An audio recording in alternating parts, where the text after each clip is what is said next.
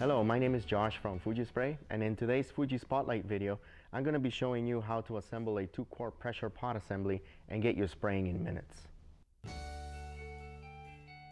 Fuji 2-quart pressure pot is compatible with any Fuji Spray 4 or 5-stage unit.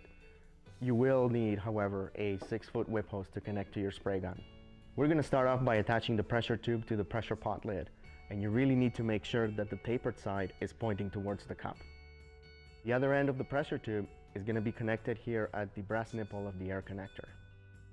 Position the hole of the air connector bracket to align with the fluid coupler and ensure that the air pressure tube does not kink. Secure the air connector bracket to fluid coupler by inserting the threaded end of the hook.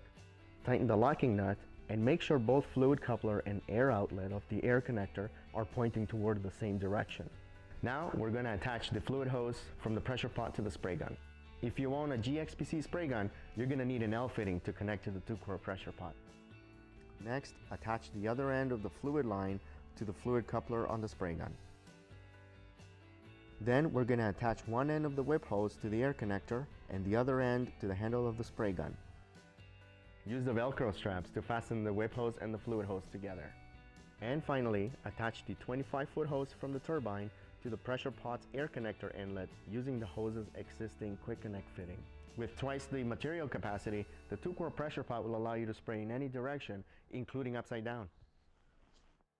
And here you have it, all ready and set up for spraying. If you have any questions regarding anything shown in this video, please feel free to give us a call at 1-800-650-0930 or drop us a line at info@fujispray.com. My name is Josh from Fuji Spray. Thanks for watching.